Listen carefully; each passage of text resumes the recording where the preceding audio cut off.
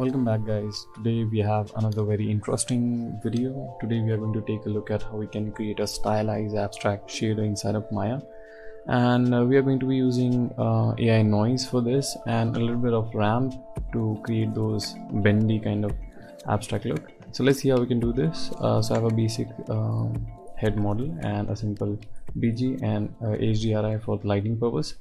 If I show you my scene, this is what my scene looks like. If I show you the debug mode, so this is what I have. Yeah, so let me just turn this off and let's build our shader. So I'm going to jump into my camera. You can pretty much do this with any object you want. So I'm going to create a new material for this. Let's create an AI standard surface and I'm going to call this Stylize abstract, and let's make the diffused one and simply go to hypershade. Now here is where all the magic is going to happen. So let's see. I have a simple surface shader and the output. So I'm going to come over here, and if I go to Arnold and if I search for ramp, you're not going to get anything because the ramp is inside of Maya's tab. So let's take a ramp over here. But before taking the ramp, we are going to take a noise shader.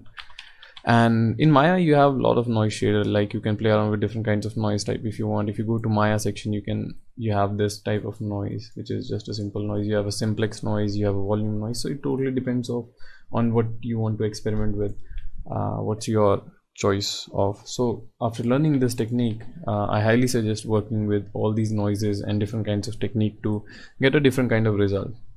Moving on, let's take AI noise, and we have a simple AI noise. Let's make the octave to 1. Octave basically means the quality of your noise, and let's make laconarity to probably around let's see 1.1 I think. Okay, and let's make the amplitude to probably around 5.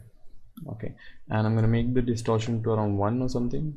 I think, yeah, probably 2. And let's increase this to 10. Yeah, perfect. So the next thing I'm going to do is attach this to the base color, and now we have, if I switch it to shader wall, you can see we have a nice shading going on. So let's take a ramp now, ramp, and go to Maya and select ramp. So come over here and you have a simple ramp where you get a simple gradient of 2 colors. So I'm going to select this one, and I have a bunch of colors over here. You can pretty much change any color you want. I'm just going to take somewhere like this and maybe something like this.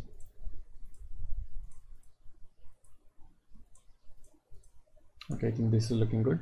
So I think this is looking quite good enough, a nice gradient, and I'm going to attach the color to color 1 and also to color 2, right? And instantly you will see something like this. So the way we can basically transpose those thin lines is we have to play around with the ramp shading. And if I move this slider A towards the slider B, as you can see, the gradient is becoming sharper and sharper. And if I move this far away, as you can see, it's kind of like fading away. So first thing you have to understand is obviously the type is set to V, U, ramp. You can pretty much change this, but the majority of this section, it's not going to matter anyways. The next thing is interpolation. As you can see, the interpolation has been set to linear. That's why it gives you this smooth kind of look. But I'm going to change it to probably around bump. We can play around with this how you want it, or you can set it to none. So now we have a pretty rigid kind of look, as you can see. If you want it to be kind of blurred out, you can switch it to linear. I'm going to keep it to none. And as you can see, as I move my gradient around, you can see the overall color filling the overall shader wall. So what I'm going to do is I'm going to create another ramp section, selected position, and the way you add a marker is you simply click on this color and you can add this. And if you want to delete a marker, you simply hit the cross icon, and there you go. So I'm going to select this one and I'm going to move it right about here, and I'm going to change this color to again something like this. Right, so now we have something like this. So I'm going to position something like this, and now here's the cool part. Now if you change the noise, as you can see, we have another noise section over here. If I change the noise to somewhere around like this, as you can see, we have nice little bendy patterns going on. And I can also play around with U and V wave. It totally depends on how you can say effective noise you want, and this kind of like gives you interesting result.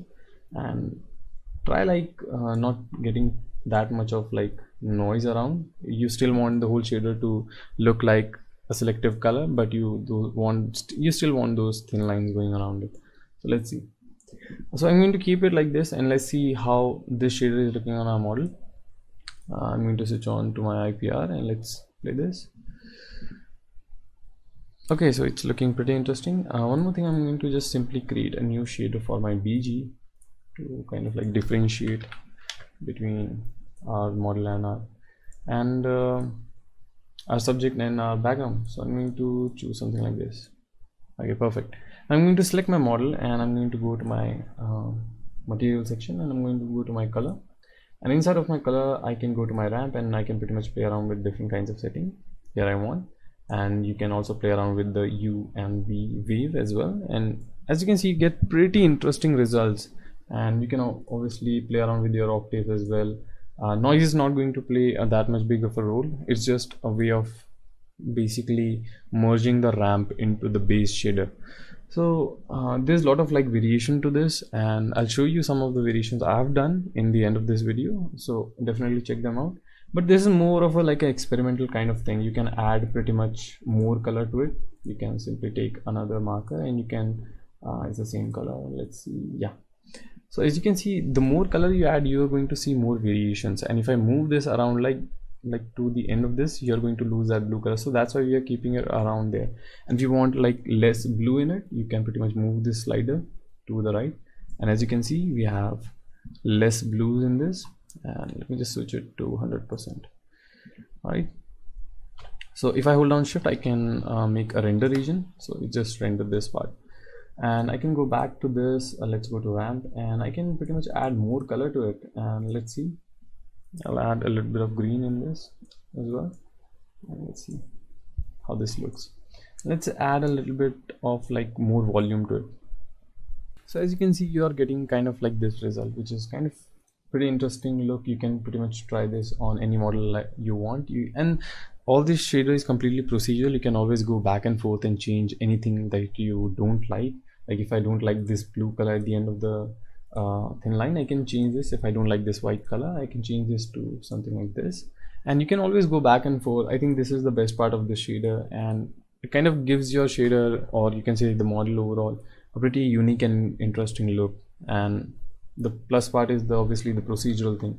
So definitely play around with this. And let me just turn this off and hide this inside of a layer. And I'm going to take a sphere.